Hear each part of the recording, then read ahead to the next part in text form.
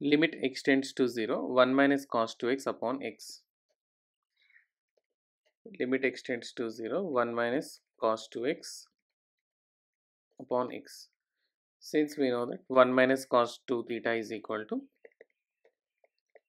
2 sin square theta, so we can write here limit x tends to 0, 2 sin square x upon x. So which can be written limit x tends to 0, 2 into sin x upon x into sin x. So we can write 2 times limit x tends to 0 by algebra of limits sin x upon x into limit x tends to 0 sin x.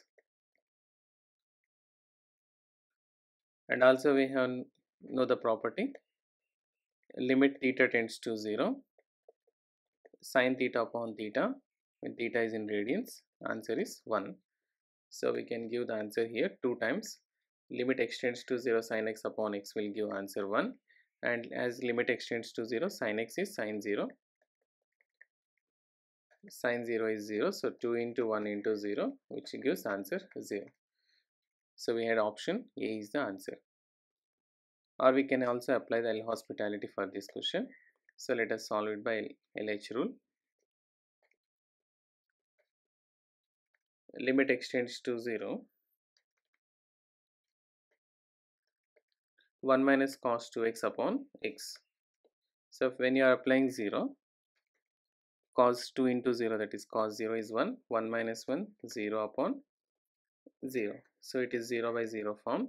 So we can apply L'Hospitality rule, differentiating numerator and denominator separately. So limit x tends to 0.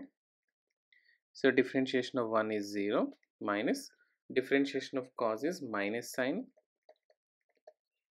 2x into again differentiation of 2x is 2 upon differentiation of x is 1.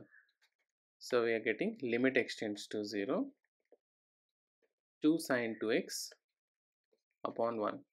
Now we can apply it is not in the form of 0 by 0. So we can apply 0. So 2 into sin 0. So sin 0 is 0. So 2 into 0 which gives the answer 0. So even by applying LH rule we can get the answer 0. Option A is the answer. Okay.